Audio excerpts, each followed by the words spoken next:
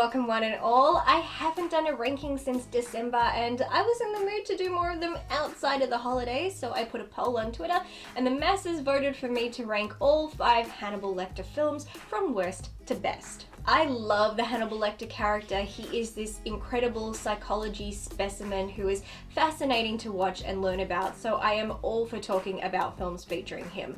I did an installment in my Story Behind series last year on the character and the story and the real life person that inspired Thomas Harris to create this iconic character.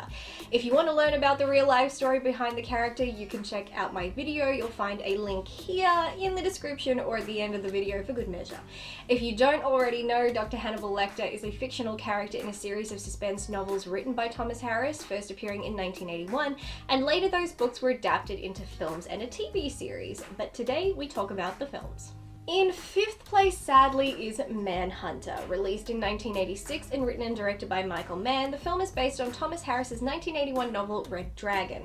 The film focuses on FBI profiler Will Graham coming out of retirement to lend his talents to an investigation on a serial killer known as the Tooth Fairy.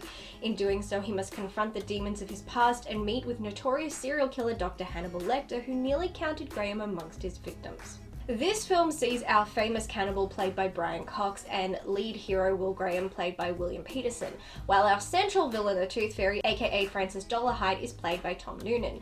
I did enjoy this film. It is interesting to see how different people can interpret the same piece of work. The focus in this is definitely on Graham, so that makes me glad that Peterson gave such a good performance. I did like the investigative aspects of this film, I just wish they had been stronger. This film was just a little too weak across the board for me. In a crime film, I want to be stimulated, and I didn't feel there was enough detail in our villains and their motivations, which is a very important key component. Overall, I'm still grateful to this film for getting the Hannibal series rolling. I didn't, however, feel that Noonan did any justice to the character of Dolarhyde, nor did Cox really embody the characteristics of Lecter as written by Harris. One odd thing about this film is that it's the only film of the 5 and even the series to spell the names of Lecter and Dolarhyde differently.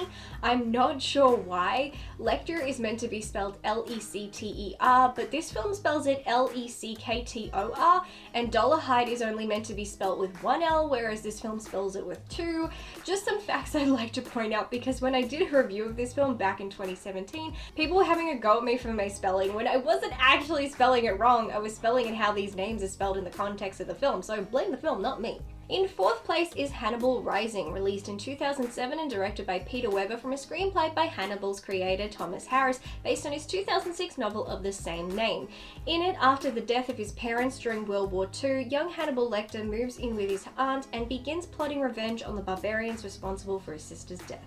So in case you didn't know, this is a prequel, and I love prequels because I love any opportunity to learn a character's backstory. However, while this film is decent, it was also a disappointment when compared to the rest of the series. I feel the reason it wasn't at the standard of the others is that Harris's heart wasn't in it. The only reason Harris wrote the book was because he feared someone else would and would do it wrong. In a way, he was pressured into it, and I think that hurt the overall story. You would think having the author of the book write the screenplay would mean the film would be perfect, but it isn't. For the most part, it stays true to the book, though I'm not sure why he changed the characters around, but I feel there is one scene that Harris removed that he shouldn't have, and it was the scene where Hannibal's uncle dies. In the book, Hannibal is already traumatized from the events in his youth, but watching his uncle, his last remaining relative, die because of someone else's cruelty was the catalyst that sets him on his path. So when he removed that scene from the film, it removed the key turning point in Hannibal's life. Instead, in the film, we see a constant angry young boy suddenly resort to murder for no reason, and it doesn't make sense. On top of that, I don't feel Gaspard Ulliel performs the role of Hannibal right. He just is too gleeful during his kills, and even though Hannibal is young in this, it just is a completely different tone for the character. While I don't enjoy this one all that much, I do enjoy the backstory, and I do feel more comfortable revisiting this than I do Manhunter. Manhunter I watched once and I don't really feel like watching again.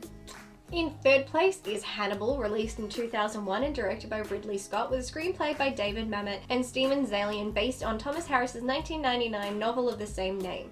In it, while living in exile, Hannibal Lecter tries to reconnect with now disgraced FBI agent Clarice Starling and finds himself a target for revenge from a powerful victim. The best things about this movie is Anthony Hopkins and Gary Oldman's performances. Hopkins continues to play Lecter flawlessly and Oldman is completely unrecognizable. Watching these two on screen and then watching them together is brilliant.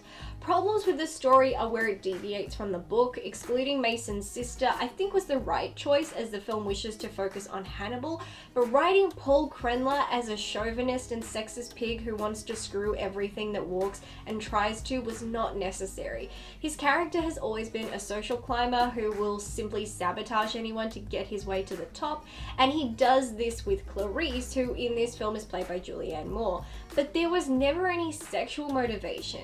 We see one too many sexist themes in this movie which just weren't needed, although it did make me extra happy when Lecter killed Krenler. I wish the film had kept in some of the book's more shocking events, as the ending in the film felt a little stale and could have benefited from the shock value that the book's ending had. I don't think Julianne Moore does a bad portrayal of Clarice. I felt her performance is in line with the book, but again, there's just something missing. In second place, and I know this is controversial, is The Silence of the Lambs. Released in 1991, the year of my birth, it's directed by Jonathan Demme with a screenplay by Ted Tally based on Thomas Harris's 1988 novel of the same name. In it, a young FBI cadet must confide in an incarcerated and manipulative killer to receive his help on catching another serial killer who skins his victims. This, to this day, remains one of the best films ever made and one of the best to be adapted from a book.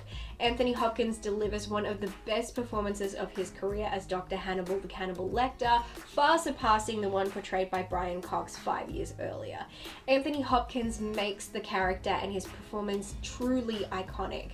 This film was what it was because of him, though the film itself delivers timeless dialogue, much of which comes from the book, and an in-depth look into killer psychology, and one of the best games of cat and mouse to ever be portrayed on screen. And all of this would not be possible without the work of Thomas Harris, whose written works inspired these films. The back and forth between Jodie Foster's Clarice and Hopkins' Lecter is mesmerizing to watch, and you can see how anyone, even a trained professional, can see themselves getting caught up in Lecter's charm. Another great aspect is the drastic difference between Lecter as a serial killer versus Buffalo Bill as a serial killer. The psychology of the two is enough to make you want to sign up to be a profiler, or maybe that's just me.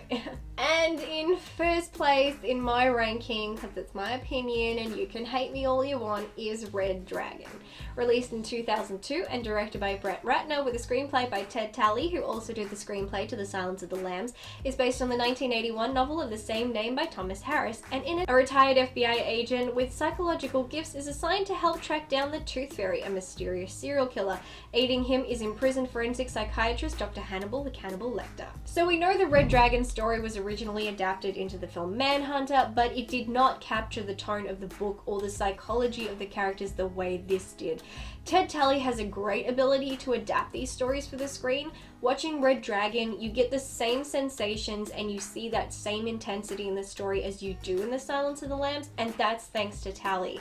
Much of the dialogue from Red Dragon is identical to that in Manhunter, which I believe indicates just how much comes from the books themselves, which I appreciate.